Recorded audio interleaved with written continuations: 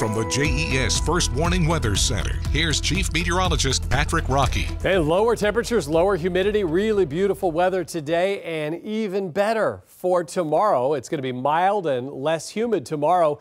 Enjoy it while it lasts because things change in a big way for Father's Day weekend. It's going to be steamy. Just a slight chance, though, for a shower or storm. We have lowered our storm chances for Sunday, for Father's Day. That's good news.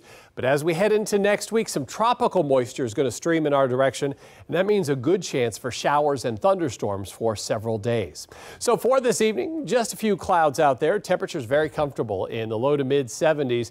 When you wake up tomorrow morning, a lot of inland spots will be down into the 50s. Most of us in the low to mid 60s. Could be a little bit of patchy fog to start the day. And just a few clouds dotting our skies in the afternoon with highs tomorrow in the upper 70s, low 80s. Back to 95 on Saturday with triple-digit heat index values and not much better for Father's Day.